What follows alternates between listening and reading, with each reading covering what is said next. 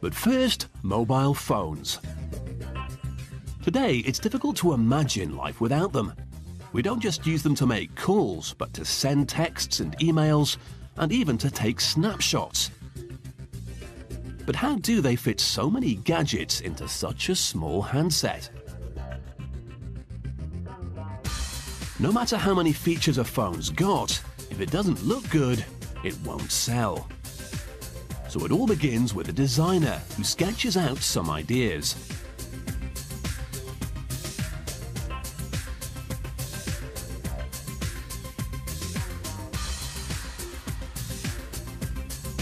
They draw inspiration from current trends in fashion and sport. But the real challenge is to come up with a phone that will be the must-have accessory in 6 months' time. Once a design has been approved, they make a few prototypes with slight variations to see which model works best. The phone has to be tough enough to survive in the real world, so the models go through a series of rigorous examinations. First, it's the "Oops, I dropped my phone" test. When a mobile slips through your fingers, it doesn't always land on a soft rug. So they drop it from about 5 feet onto a solid surface. It should also be able to take a few knocks while it's still in the box.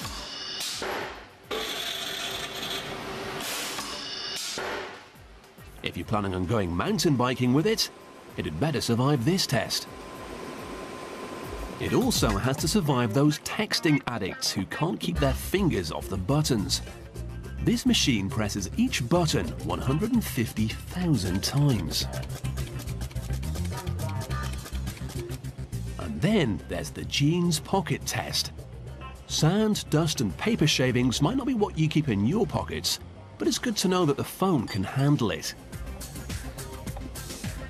A machine slides the phone in and out of the pocket for 18 hours, simulating 4 years of wear and tear.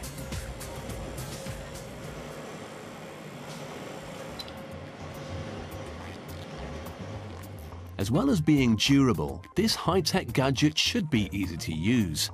Here, an occasional phone user picked from the general public is monitored as she finds her way around the menus. Any hesitations are recorded, so the phone can be made more user-friendly.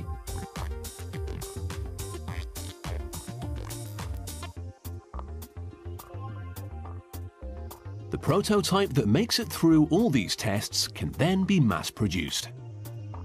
Here at the factory, they can make up to 50,000 phones in a single day.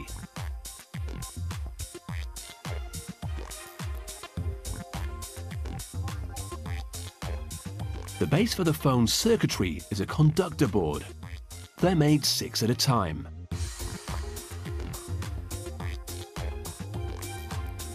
A template is laid onto the boards, and a machine spreads tin over the exposed areas.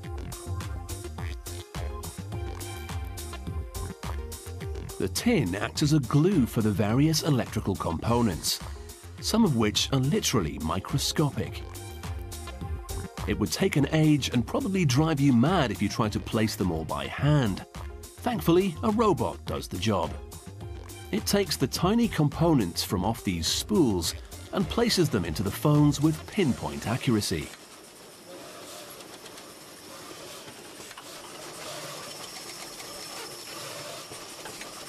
There are 300 of the tiny components in each phone, but it doesn't take long to fit them.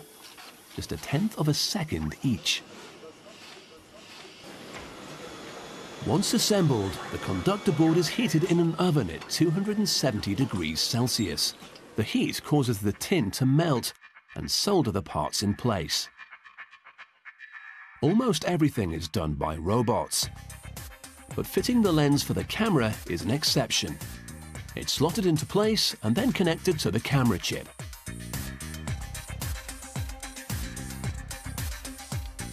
Next, the screen and the inner keypad are assembled.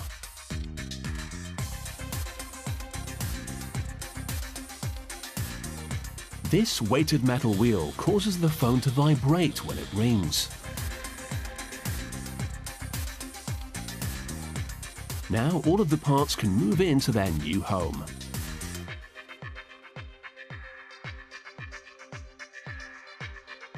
The whole unit is neatly screwed together, and then it's passed along the line. Mobile phones come with all kinds of extras, but they all have one function in common: they make calls. They do this by translating the sound of your voice into digital information, and then sending it onto another phone, which translates it back into sound. Each phone is assigned a 17-digit number, giving it a unique identity. The cover is added, and it's boxed up with battery, charger, and instructions. Finally, the box is weighed to within a fraction of a gram to make sure that nothing's missing. And it's ready, the high-tech device that's both a blessing and a curse of modern life.